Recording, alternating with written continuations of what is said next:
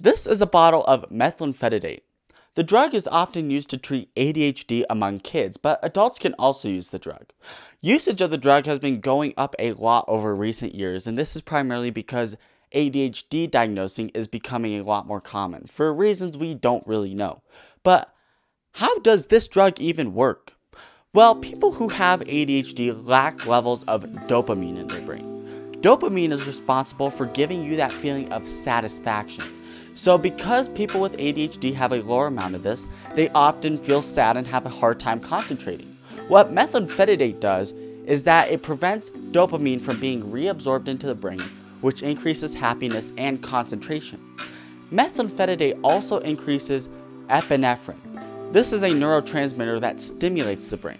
And because it stimulates the brain requires more energy to function. And because more energy is going to the brain, the child who takes the medication often feels more calm and they calm down a lot more. Anyway, if you want more information like this, click the full video right there. It's about why ADHD is getting a lot more common and what you should do if you think you have ADHD.